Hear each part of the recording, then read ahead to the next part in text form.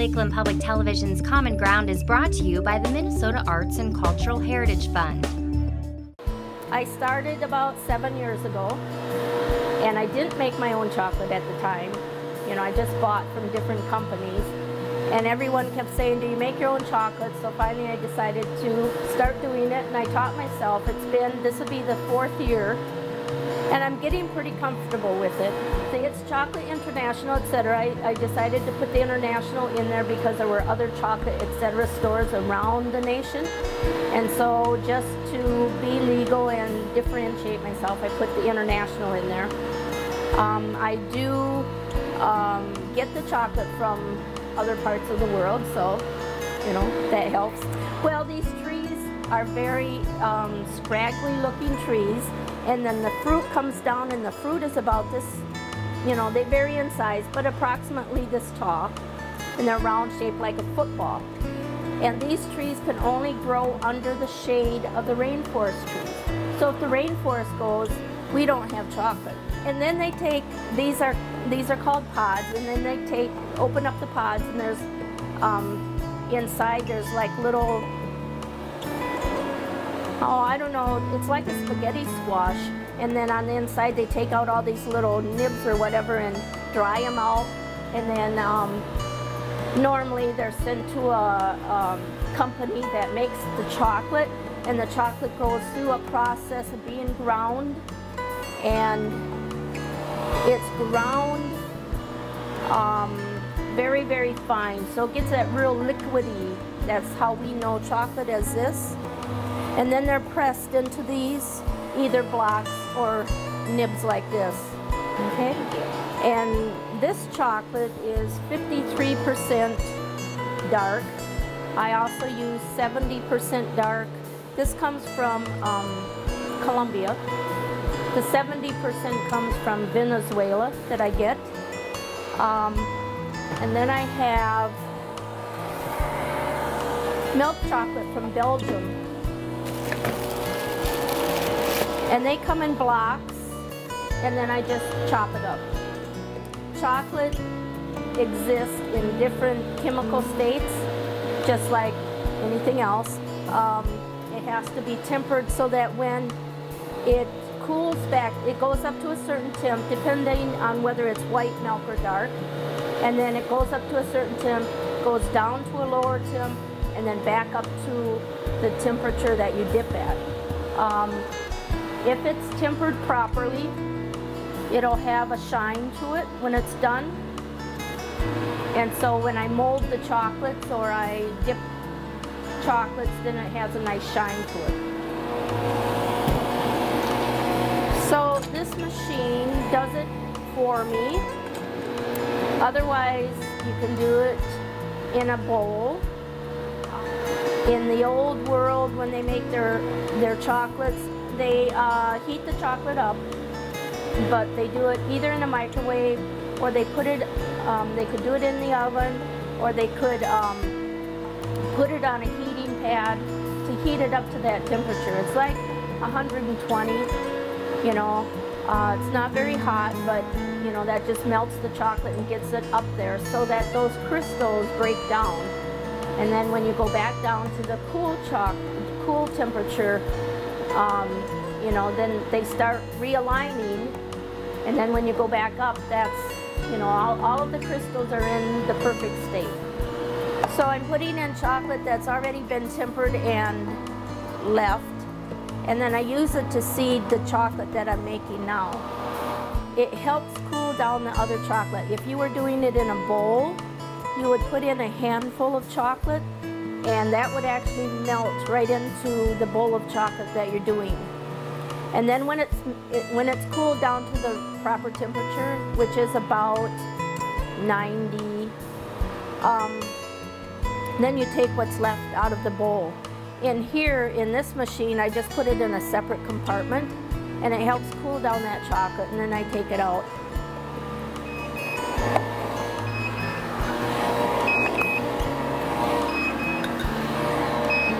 And then it'll go back up to the right temperature. And I'll do the molds first. and then I'll do the ganache. Now this is all done, and I'm going to take out what I need for the ganache. Otherwise I'll have to re-temper it. Okay, so that'll be ready to make ganache. And then the rest I'll do this mold.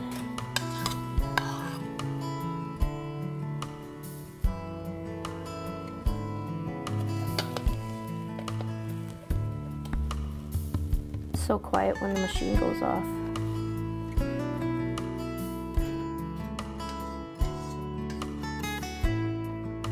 And then I tap it to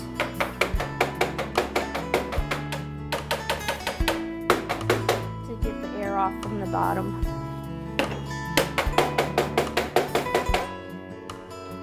And then I put it back in. And that's the empty shell for the mold.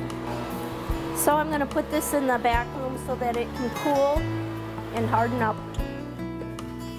Okay, so then the next step is the ganache. So then we just add this to the chocolate. So it's just chocolate and cream makes the ganache. And so I will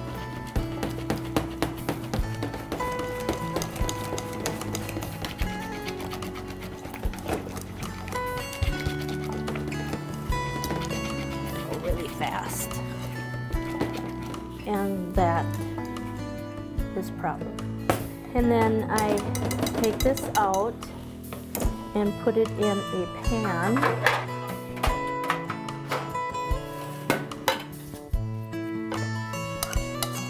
And cover it with saran wrap and let it sit, usually overnight. But then this is the ganache after it's sat. And it's still soft, and this is milk chocolate. So then these are pretty easy to roll.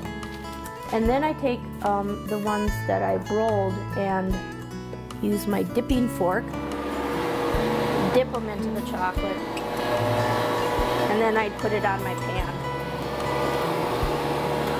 And that would be the chocolate. And voila, truffle. And then this is the cream that I make. I just started making my own creams. I used to buy them all. So I make up a big batch of creams, and then when the mold is ready and it's all set up inside, just put it in here. And then normally I would put these in and let them, just let the cream stiffen up so I can cover them with the chocolate. Just push it down in there. And then they're ready to go. So as soon as the chocolate is ready, we'll put the bottom on.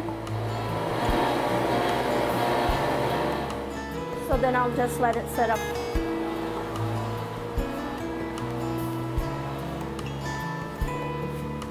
I make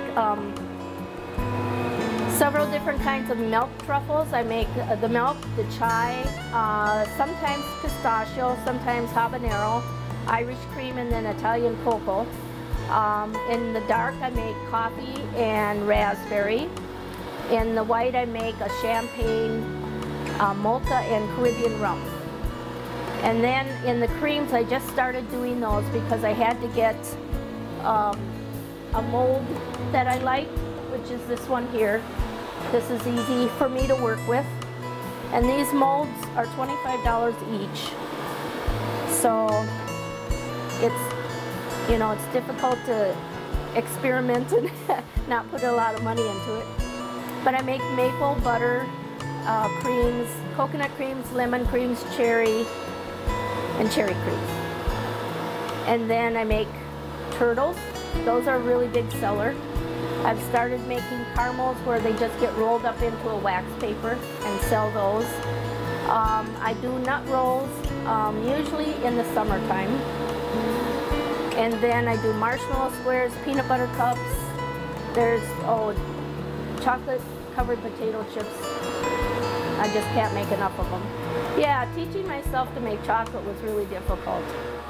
But after I get to where it's easy, then I really do enjoy it. At first, you know, I have to enjoy it to start it, you know, to do this to begin with. I wake up and can't wait to get here. But it's painful, you know, just like learning anything. But after you learn it, then it's, you know, it's just fun.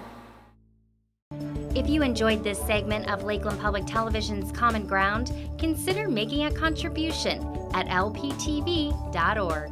If you have segment ideas pertaining to North Central Minnesota, contact us at legacy@lptv.org.